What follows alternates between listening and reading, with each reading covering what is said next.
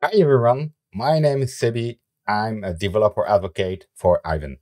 In this video, we're going to see how we can combine two great technologies. On one side, Terraform, that enables you to create infrastructure with code, infrastructure as code.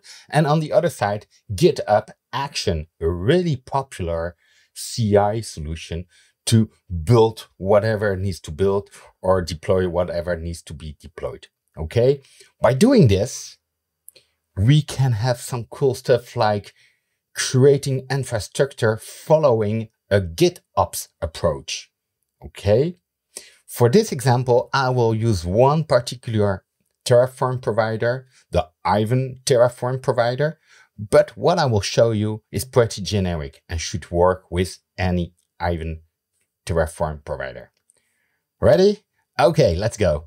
So what I have here is a GitHub repo, because that's what you will need to have, of course, to version control your Terraform resources. By the way, I will share this repo in the descriptions so you can fork it and play with it.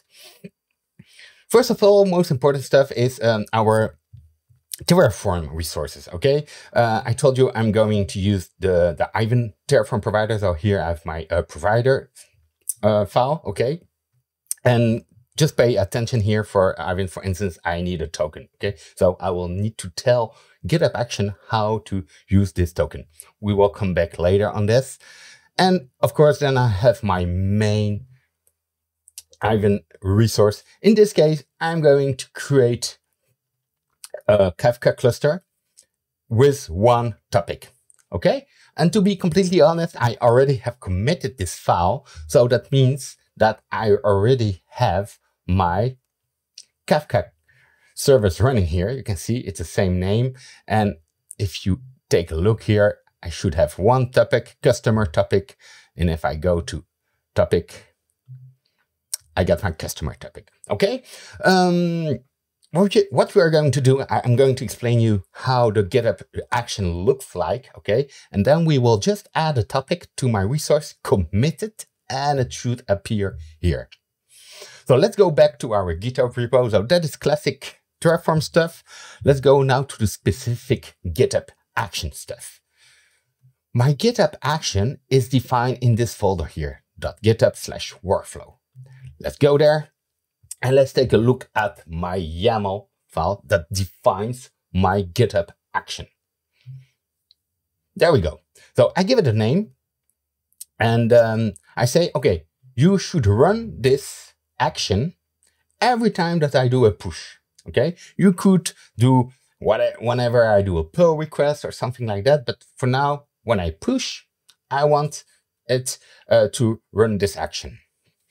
I can set some environment variable. And remember, I told you there's a really important one for the Aiven provider, which is the Aiven API token.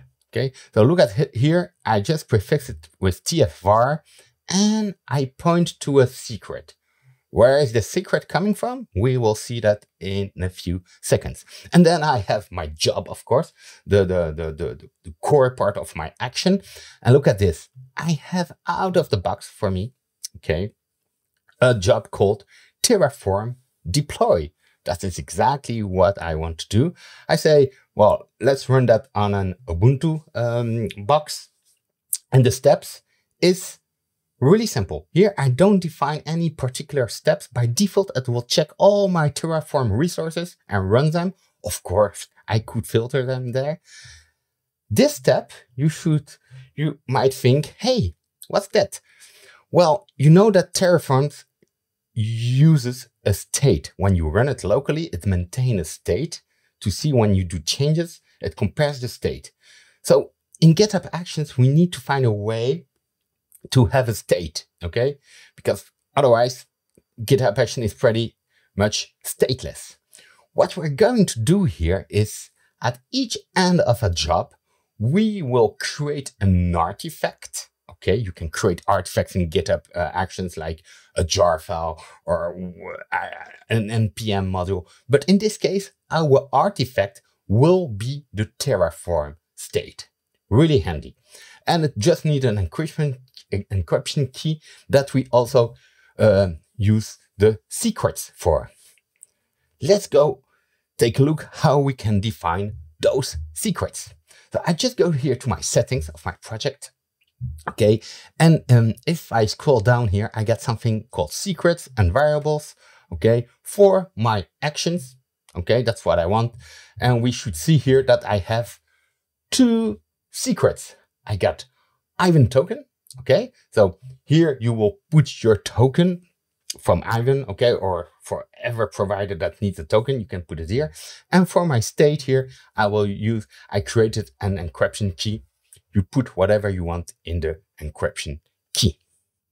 Okay, so we should be ready now. And what I can do is go to my code, go to my Kafka Terraform, and well, in a real life situation, I will be using my IDE, okay? But here for demo purposes, to make the video more smooth, I will be directly editing this resource here. Okay, so I go here, I edit this, and I will just add a new topic, okay? So I just grab this, I copy this, and let me add another topic, live coding, something like that, because I'm more or less live coding, and let me call this a live coding topic.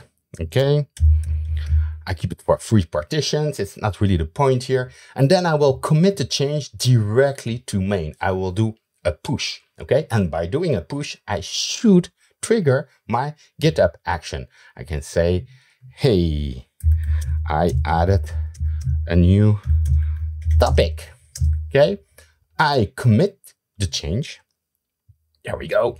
And let's take a look at our action. We should see here, hey, something is happening.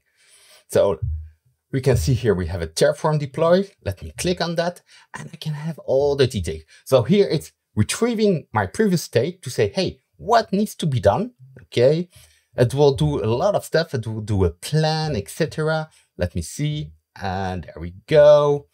It's initialized. And here it say, hey, I see that you added this topic. Just want to add. Let me do it. Okay. And you do a Terraform apply. And in a few seconds, we should be good. Look at this. Job completed. Awesome. And if I go here on my Aiven console, look at this. You can see that I have now a new topic. Okay. So basically, I can manage my infrastructure using Terraform and using GitHub. I just push my changes. It just performed. It just reproduced on the infra site. Sorry. Okay. That's all for me. Again, I will share the repo so you can play with it. Okay. There's even some instructions there. So everything, oh, sorry. There we go. So everything that I told you, you can see that also here in the README to reproduce it. So in this video, I showed you how to combine Terraform and GitHub Actions.